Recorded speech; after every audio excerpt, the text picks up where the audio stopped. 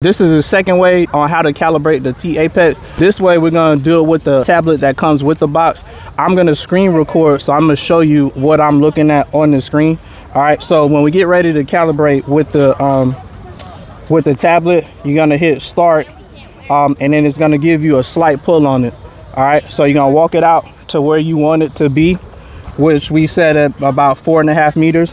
So about right here, gonna hit stop, and it should be calibrated. So if you don't want to walk back to the machine, then we're gonna set it to, right now it's still on calibrate, but we're gonna set it back to normal, so we can set up the resistance. Right now it's at 6.5 pounds, and the retract speed at 4. So once we pull it out, it's gonna be about 5 meters.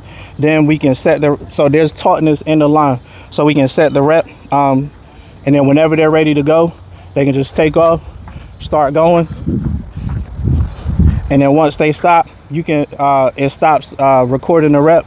Then once you start walking back, it automatically retracts, and it automatically retracts to the set point that you have it at. The next person can grab their belt, or they can take off the belt, put on the next person, then it's ready for the next rep.